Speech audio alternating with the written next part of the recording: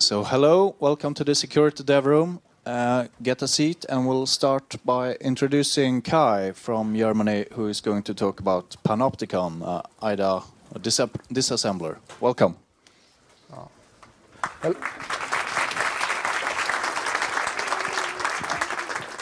Thank you. I'm Kai from Bochum. I'm a hacker, and I'm today here to tell about an open source project called Panopticon, which is a cross-platform Libre disassembler. So I will first talk a bit about the goals of the project, and then we will come back to reality and see how the project actually is implemented now. And if the time isn't up there yet, I will tell a bit about architecture. But first, I want to make the case for why we need such a tool. And well, when we're in security, especially, we need Disassembler for analyzing proprietary software, for example, finding bugs in tools like Windows, and analyze malware, because most of the malware doesn't come with source code attached. And often, when we are just free software developers, we often want to implement free software replacement for file systems or network protocols that are implemented in proprietary tools only. So we have to rip those tools apart too. That's what we need a disassembler to, and most of the tools we use now, especially in security work, are all proprietary. So the idea about the Panopticon project is to build a replacement for these proprietary tools. And so when I'm talking about reverse engineering, I'm talking about binary reverse engineering, so we're only concerned about ELF binaries or PE binaries that are implemented in machine code. And what I'm also not talking about is automatic reverse engineering. So what we are doing here is mostly about manual reverse engineering. So Panopticon has this kitchen sink approach where you have one tool that does everything, and everything is integrated and at your fingertips. And you have an integrated graphic user interface to allow you to surf the code and figure out what the application does. So disassembly always starts with the disassembly. And this is where most of the open source tools stop. So we have our binary code. We can reverse the last assembly, the last step of the compilation of the assembly, because it's more or less a one-to-one mapping between bits and the assembly code listing. And for example, tools like ObjectDump just dump the assembly code onto the console and lets you read it. But that's not something you can really use in reality, because most of these tools have millions of lines of assembly listing, and we are not interested in 99% of the code. Because if you know a bit about programming, we already know how it's implemented. What we're interested in is this little part in the application that implements the state machine for the network protocol, or that checks that file system, or that implements some kind of backdoor. So what the advanced tools do is what's called static analysis. So it takes that assembly code listing and cuts it up into chunks. So the concept of functions, for example, exists on the assembly level. So we can separate the code into functions, and then separate the functions in something called basic blocks, which are sequences of assembly code instructions that are executed without interruption. So we know when the first instruction is executed, execution will continue until the end of the basic block, and then we have a jump or a branch.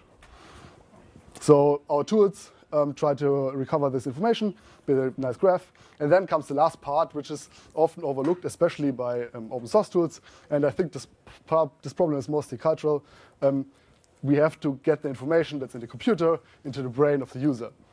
So you need a graphic user interface. So the interface part is the important one. What we essentially have to do is to transform the information in the computer in a way that our brains can well understand it. So with Panopticon, we take a step that's not often done by most open source tools, is that the graphic user interface is an integral part of the system. So when you implement a feature, or what you want me to implement a feature, you have to tell me not only how it interacts with the disassembler part and the static analysis part, but also how do we represent the information we gather to the user in a way the user can actually use. So not just dumping into a text file or something like that, but turning it into pictures or something like that, that we can actually help the user to understand the binary. So that's really important. Another thing most of the even proprietary tools lack is analysis based on semantics. So what most tools do is they know how assembly code looks like. So they know this bit pattern turns into this mnemonic, and the mnemonic is a string. And we know how the arguments look like, and the arguments are also strings. And that's pretty much it. It just gives you the dead code for you to read. But what's more interesting is when we have a tool that actually understands the semantics of the code at runtime. So what Panopticon does, it implements an intermediate language, it's a bit like you use in compilers. So for every mnemonic, we recognize we also generate a short sequence of intermediate language that's easy to analyze that implements the semantics of this opcode at runtime. And when we have the semantics, we can do analysis on the semantics instead of just at the syntax of what it looks like. And I will give you 2 examples what we could do when we have the semantics. And the first one is called abstract interpretation. The basic idea here is that we have an analysis across all possible paths throughout the program. And instead of just looking at one path and one value at a time, we just replace concrete values with sets of values or abstractions of sets of values. So what I mean with that is here a bit explained. So we have the C code on the left, and that implements a switch statement. It's just a bunch of cases, and when you have a certain set of cases for value, we print prime, and if it isn't, of course, this is all primes, and if there isn't a case, so we return false. And what GCC does from this code is it implements something resembling a binary search tree.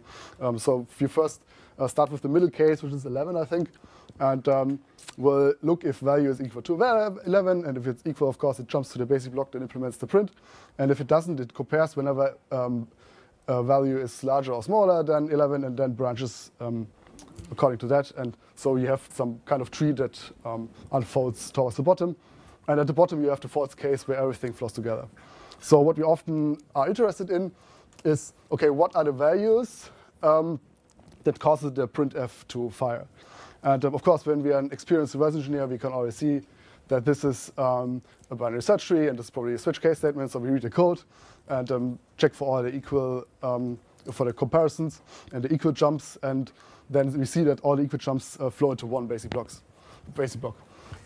What abstract interpretation can do is automate exactly that. So it can execute the code, figure out, OK, when this jump is taken, value must be 11. And this jump is taken, value must be 19. And it can take the superset of all the possible values and show us that. There are limits to that, of course. Doing abstract interpretation, of course, across the whole program is hard, especially when you have things like I/O. But again, you can do this manually. But having a machine to do it for you and presenting it to you helps you to concentrate on the big picture and do that what the machine can analyze, which is inferring what this means. So what it means when val is 11, for example. So just giving hints to the user will, I believe, make reverse engineering way more easier. Another thing is called bounded model checking. As opposed to abstract interpretation, with bounded model checking, we only care about one specific path throughout the program that is feasible under a set of constraints. So one example where we could use this is, OK, this code is a bit artificial, but it implements some kind of sanity check on a network protocol or a file system format.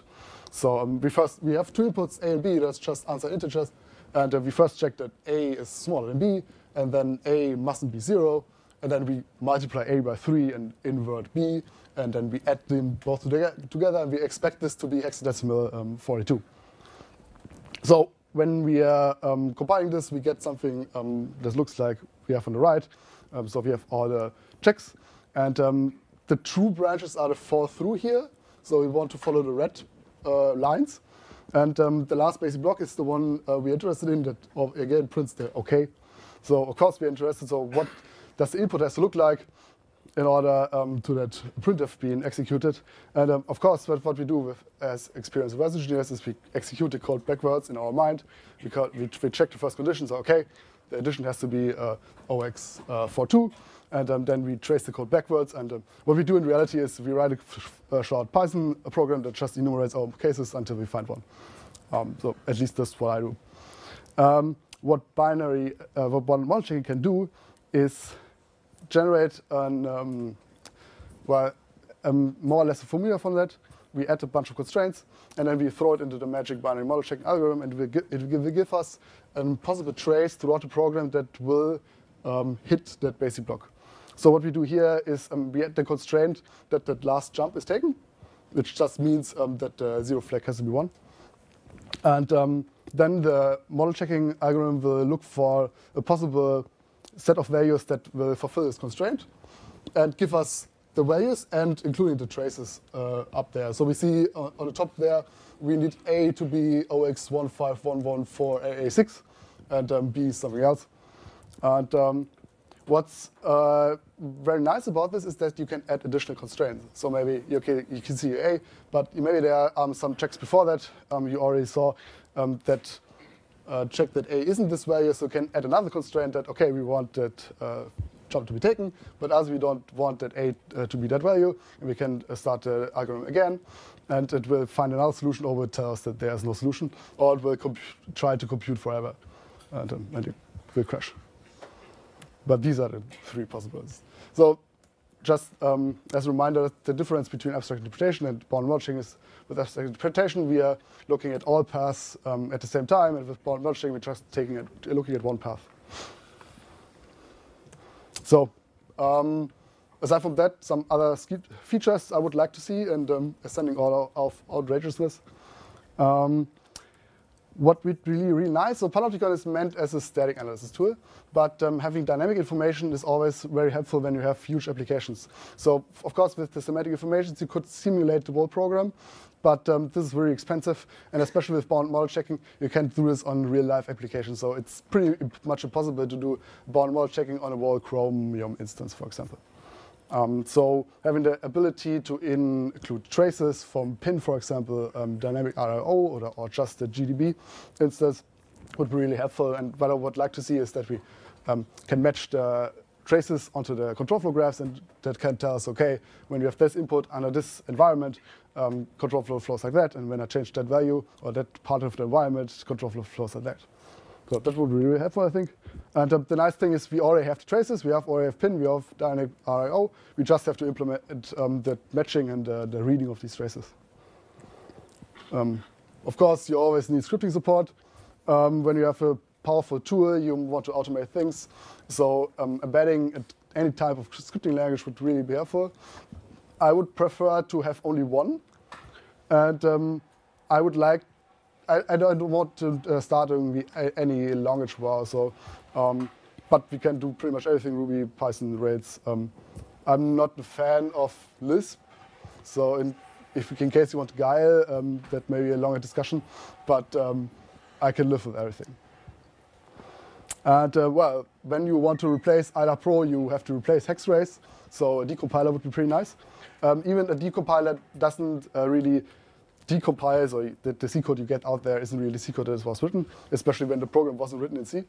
And but you only get that code. So this kind of bound model checking can be done on C, but there's no real use in doing it in C instead of in the assembly code.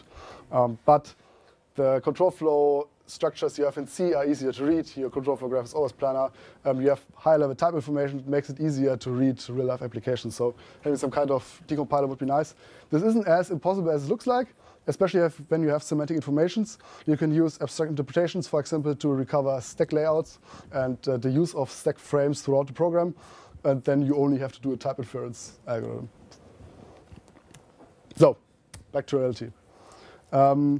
This is all nice, and part of this is implemented, especially the abstract interpretation part. But aside from that, the program isn't as far as I wanted to. So how does it look like? A bit like that. So we have a graphic user interface. It's in Qt. You can open the application. You can open the file. And then we'll start disassembly at the entry point, and we give you the list of functions. You can click the list of functions. You get a control flow graph. You can pan around, can zoom, can click on one of the lines, add comments, save the whole thing. That's pretty much it. We can disassemble Intel architectures, as well as two of the smaller 8-bit microcontrollers. We have semantic information for the 8-bit microcontrollers pretty much complete. And well, Intel is another thing. We have more than 500 mnemonics in Intel, and so you have to write the semantic information for 500 or so opcodes. But this isn't as bleak as it looks like, because when you look at real-life applications, when you implement around 100, 120 of the most popular opcodes, you already have 99% of everything that's in there. And as I said before, we are not really concerned about global program analysis. We just want a local reasoning about that function or that set of basic blocks. So what happens at runtime? How do I get to the path there? So it isn't as important that we have 100% that we are 100% precise. We're not trying to do symbolic execution or do automatic exploit generation. We can open ELF files. I actually have a pull request open pretty much now. I will merge when I come home and get a bit of sleep. So we will support PE files too. And aside from that, we can roll the raw flash dumps for AVR, which isn't that complicated. Also, the project is hosted on GitHub. We have an open development model. We use the issue tracker there. So in case you have a question, you can open an issue. I will try to answer it. And if you have a patch, you can send it as a pull request. So I have a bit of time left, so I will talk a bit about the architecture. The application is in one repository, but it's two parts. So we have one library that does all the disassembly, the static analysis, and the representation of the code. And it's written in Rust. In case you never used Rust, it's not that much different from C++, for example. So I started Rust 1.5 years ago, and it took me 3 months or so to understand it in a way that I can program tools like that. So it isn't that complicated. We also have the graphical front end, which is a bit Rust to interact with the library. And on top of that, it's QML. That's some kind of JavaScript derivative that's used by Qt to implement widgets. So when you clone the repository, you see something like that. The library consists of around 20 files that are more or less named after the thing they do. We have the abstract interprop, which is the abstract interpreter. And then we have the assemblers for AMD64, AVR, and MOS. And then we have some kind of tree of the representation of the program. So at the lowest level, we have the mnemonics, which is mnemonic RS. Mnemonics are grouped into basic blocks. Basic blocks are grouped into functions. Functions are grouped into programs. And programs are grouped into a project. And the project is sort of the top-level node of what's saved in the application. And well, you have the data definitions in there. You also have ILRS, which is the definition of the intermediate language we use there. In case you're more on the academic side, we use Rail. But it's a derivative of Rail, and we have some custom functions, custom operations in there. And well, the front end isn't that complicated. We have a bunch of Rust files to communicate with the library and do the layouting for the control flow graphs. And aside from that, we have a folder called QML, where all the QML files live. Each file implements one widget. That isn't that complicated, so in case you never use JavaScript, it isn't that JavaScript-y as you would expect. Also, Qt has a really nice documentation, so you can check that out. It's pretty straightforward. So, in case you're interested and may want to help me and or just want to check out the project, we have a website. We have on the website there the link to the API documentation, the users documentation, and you can also jump to the GitHub repository directly.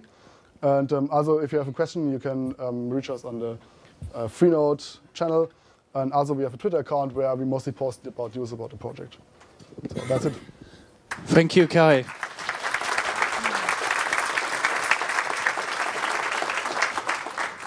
So we have 5 minutes for questions. We have the first one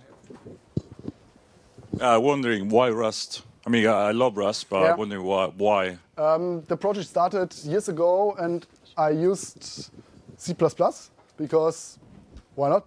And I'm sick of C++. And when I saw Rust solves the problems I have with real-life C++ applications. And this is my hobby project. So I just thought to myself, why not use Rust? So 1 year ago, I just rewrote the application that was at that time 10,000 lines of code into Rust. And turns out it was way easier than I thought. I actually got the line count down to 8,000. I have less bugs. And Rust really helps me to avoid the kind of bugs you have with C++ code bases, like iterator invalidation, data races. It's way less painful to program Rust than C++. I was wondering about obfuscated malware, and in particular, there are some TTPs that you can recognize so easily that you could potentially build semantic information for that. Yes. Of course, obfuscation is there to stop us. There's only so much you can do. That's why it's interesting to have dynamic information. So when you have something that unpacks itself at runtime, you can do a snapshot and import it. Also, when you have things like virtualized malware, where you have some interpreter in there, what you can do is use the scripting engine to implement some kind of lifter for that intermediate language after you have disassembled it, and then use, because you only have to generate the intermediate language, and then use all the code analysis features that are built in there to do code analysis directly on the obfuscated virtualized malware. But of course, this is a problem. It's there to stop us. We can all do so much.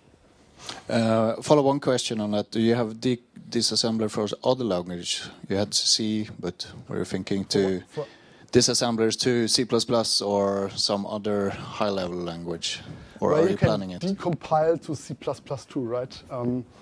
Also with C++, you have the advantage that you can try to pattern match certain parts of the C++ compiler to figure out how, for example, class hierarchies look like. But right now it's C. But only for now you can analyze assembly code listings. But Okay. of course, you can even analyze Haskell. It just looks a bit crazy. Yeah. So we have 2 more questions planned. Raise your hand if you want to ask more. It's a simple question, but what's the logic behind the decompiling? It's besides of the scope of this the talk, but when you decompile a list of the assembly, you decompile in C or C-like. What's the logic behind you pick a code of C associated by a list of assembly besides another? So what you can do is what, for example, IDA Proand mostly does is pattern matching. You can, of course, the compiler turn certain constructs into certain assembly code listings, and you try to recognize that and turn it back. And other ways is to just turn the code into C. So you turn it into some kind of C expressions, and then you can turn the assembly code expressions into a C expression. The decompilation is just 3 processes. You only have to recover the control flow architecture, the control flow constructions in C. So you can do this with pattern matching. You see, okay, when I have a block that just have a loop, okay, that's loop. So you can turn it into loop. What's more complicated is to recover the type information and then to recover how the stack is used. That can be done with assembly with the abstract interpretation. And the type information, where you can do a type inference algorithm, you have with Haskell or with Rust. And for this to work, you also need typing information. So you need to encode into the disassembler that certain API calls have a certain typeset. So you can use this when the assembly code calls the function. You know, okay, the arguments must have test types, and you can try to push the information down into the assembly code. So that's pretty much how decompilation works. Okay, thank you. More questions? One question. Actually, there are 2. First question: what was the reason not to use any of the existing disassembly libraries, which would give you access to more processor families? And the second question would be: is there an option for example, another type of syntax like AT&T syntax? I noticed you use Intel syntax for the x86. So currently, we only let's start with the assembly question. The problem is that the assembly libraries you have now don't give you really semantic information. There's capstone, which can tell you at least which part with arguments are written and which are read, but it can't tell you what's the function between those 2 arguments. And doing this is the most of the work. So I saw no much use in trying to wrap library, because trying to wrap C libraries and having it compile flawlessly on most machines is very hard with Rust. So when you only have Rust, it's easier. And okay, of course we can generate AT&T syntax. We can put a switch in there. Currently we have Intel hard-coded, but that's not much of a problem. My time's up. Okay, let's thank Kai.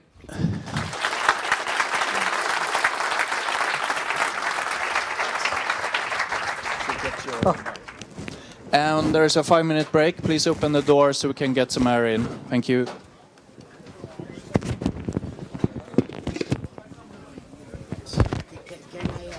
I need to tell you one thing, both of you. So you are responsible of this room? Yes, I guess so. Because I'm a journalist from Italy.